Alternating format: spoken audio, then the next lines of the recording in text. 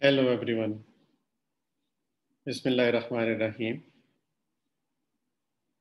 Starting with the lecture number 11 on asphyxia. And the learning objective of this lecture will be that I will be discussing in this lecture throttling or manual strangulation. And in this lecture, the main objective of learning will be that I will discuss the definition of throttling, its occurrence, its mode of death,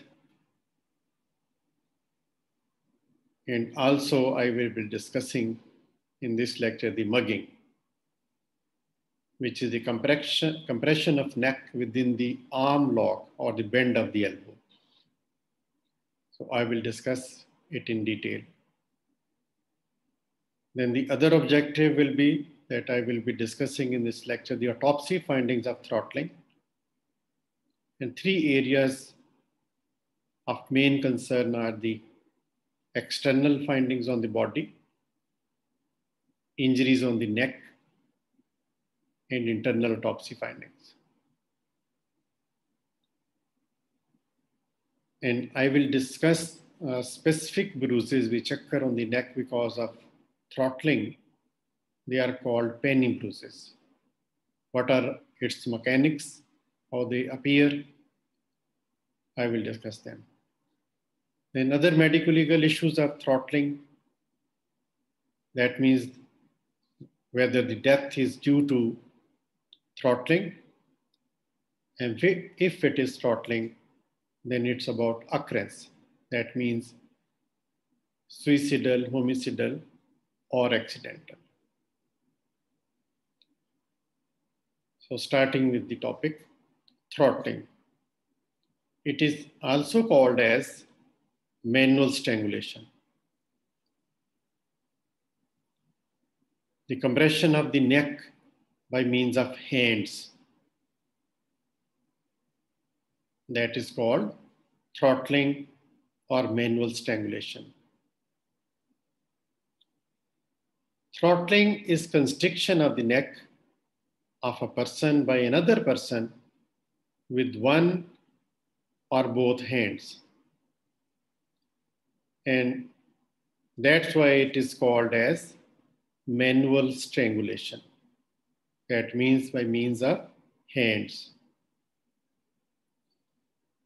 The compression of neck of the victim in the bend of the elbow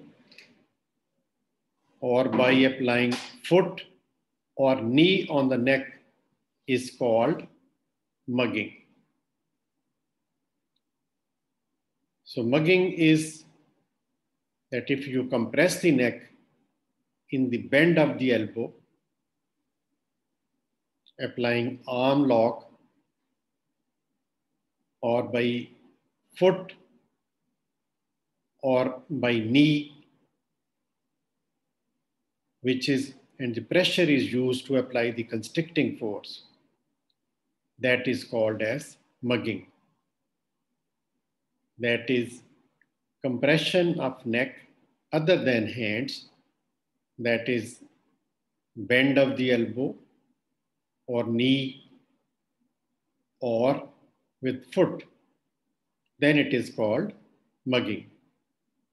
And it also leads to the compression of the respiratory passages and the vasculature, that means the blood vessels, that will result in fatal outcome. Now the occurrence of throttling. It may be homicidal and almost invariably it is homicidal. Accidental is occasional and suicidal is not possible. Now about the mechanism of death. Either it is hypoxic hypoxia when the fatal period is 2 minutes or more, or there can be reflex cardiac arrest which will be leading to instantaneous death because of the stimulation or excitation of the carotid sinus or carotid bodies, which are located on the carotid vessels, and a slight pressure or constricting force applied on that area will lead to excitation of the carotid bodies. Then there can be cerebral hypoxia or ischemia if the carotids and the vertebral vessels are compressed and pressure is too much.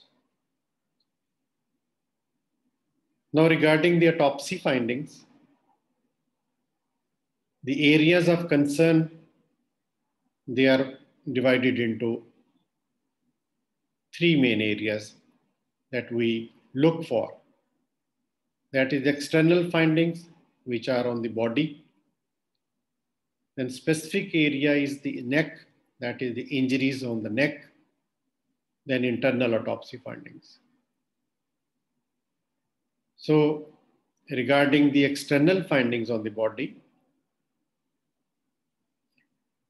if the death is due to reflex cardiac arrest, then there will be no positive finding related to asphyxia, because the excitation of the carotid body suddenly leads to cardiac standstill or asystole, and it is not an asphyxial process. So no finding of asphyxia will be seen. Then external injury depend upon the method of throttling and the resistance offered by the victim. The application of force may be either with one hand or both hands or forearm. Here the two hands are being applied and the victim is trying to get himself free. The external signs of autopsy, which are apparent, like there will be congestion, cyanosis, and petechial hemorrhages. These are non-specific signs of asphyxia. The extent and pattern of these signs will also depend upon the rate of asphyxial process. When the constricting force has been considerable, the signs will be well marked. The tongue may be bruised, it may be protruded. There may be injuries on the face, chest, which indicates that there was struggle by the victim to get himself free. The face and eyes may show multiple petechial hemorrhages. Then the injuries on the neck. The situation and extent of the bruised area on the neck will depend upon the relative position of the assailant and the victim. The manner of grasping the neck, the degree of pressure exercised upon the throat, they all will change the appearance. The marks of bruising and ecchymosis are usually found on the front and the sides of the neck, chiefly around the larynx and above it. Then injuries on the neck. Continuing with injuries on the neck, the soft tissues of the neck are compressed as they are forced upward and backward against the cervical vertebra. That means the assailant is pushing the larynx, the base of the tongue, upward and backward against the posterior pharyngeal wall, which are the bodies of the cervical vertebra, and the pressure is towards that. And when the force is applied with one hand from the front of the victim, superficial bruises and concentric abrasions due to fingernails may be present. And when one hand is used, there is one big bruise on one side and multiple bruises are observed. They are called penny bruises. And usually when one hand is used, a bigger bruise, which is because of the thumb, is on one side, and the 4 bruises of the fingertips is on the other side. So the multiple bruises on one side because of the finger pads or the tips of the fingers, and single large bruise on the other side by the thumb. And these are commonly known as penny bruises because they are oval or circular because of the pads of the fingers and the thumb. And they appear like that. This is a little bit variation. Then if the assailant changes his hand or he applies both the hands, then the multiple bruises are seen on the both sides of the neck. The bruising caused by thumb is generally wider than those caused by the fingers. Similarly, in addition to bruises, concentric abrasion caused by fingernails are also seen. And that caused by thumbnail is deeper and wider. Now, continuing with the injuries on the neck, sometimes the assailant's epidermal tissue is deposited on the neck, and this can prove to be a trace evidence. And if the soft garment are in between the hands and the neck, there will be no external injury. Skin on the back of the neck is tough and there is little bruising at the back of the neck. Now regarding the internal injuries. Head and chest are opened first to drain the blood and to get the bloodless field in the neck.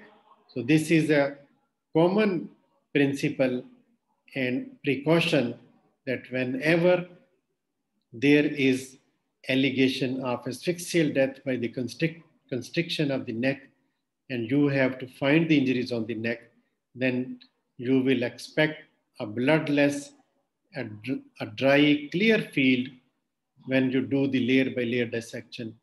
And the precaution is that you drain the blood by opening the skull and the chest first, so that when you open the neck, it will be bloodless and clean field.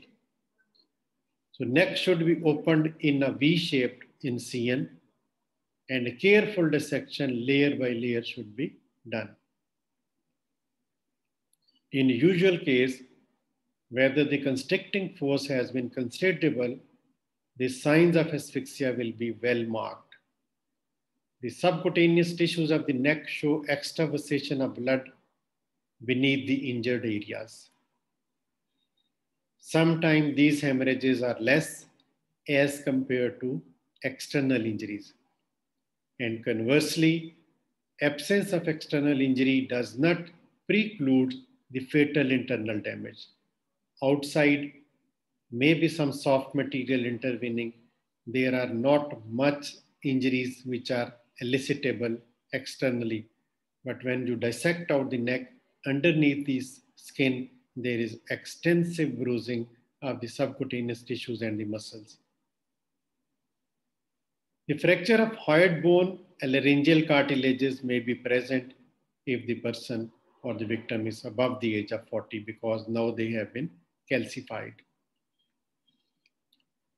The fracture of hyoid bone seldom occurs in hanging or ligature strangulation, and it is strongly in favor of throttling because direct compression of the neck is applied by means of hand, and it is compressing the hyoid bone from laterally, thereby causing its fracture.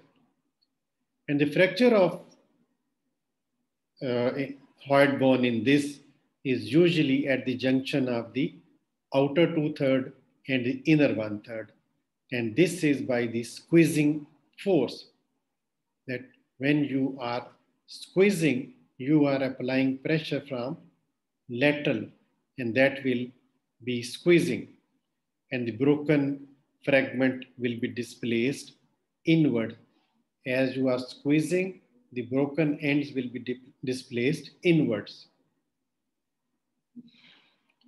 Now, regarding the medico-legal aspects, the most important question is that whether death is due to throttling, and if it is because of throttling, then it is suicidal, homicidal, or accidental. Whether the death is due to strangulation, the evidence of violent compression of neck is most likely, which are bruising due to thumb and finger, nail marks, swelling, and lividity of the face. These are all in the favor of the violent compression of neck. The bruising or laceration of larynx, damage to the windpipe muscles and the vessels in front and the side of the neck, the fracture of the hyoid bone, the greater cornu, they are in favor of throttling. Now, it is suicidal, homicidal, or accidental. In suicide, it is impossible to cause suicide by throttling, because as soon as the unconsciousness supervenes, the hand will relax and the grip will be released. Regarding homicidal nature, the homicidal throttling is a common form of murder. The victims are usually infant, children, and women, and women may be sexually assaulted and throttled. Adults may be throttled when they are under the influence of some drug, because a young, healthy individual and to become overpowered by another will be difficult unless it is stupefied by some drug. In 15 to 20 second, suffocating grip can dispose of a strong, healthy adult.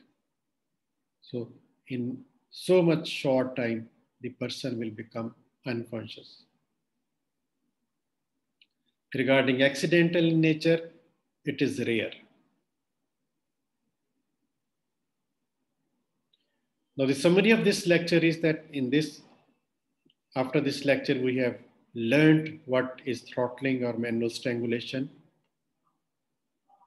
We have understood its definition, its occurrence, mode of death, and also we have discussed mugging, and we have learned what is mugging. Then we have understood the autopsy finding of throttling, and the main areas, as we know, the concern are externally on the body and injuries on the neck and the internal autopsy findings. Then we have understood the penny bruises. What are penny bruises? Then we have understood what the medico-legal issues can be arisen with the throttling, that whether the death is due to throttling, and if it is throttling, then we have learned that its occurrence can be accidental, suicidal, or homicidal. Thank you very much. So that's all about the lecture number 11. Now we'll move on to lecture number 12. Thank you. Take care. Allah Hafiz.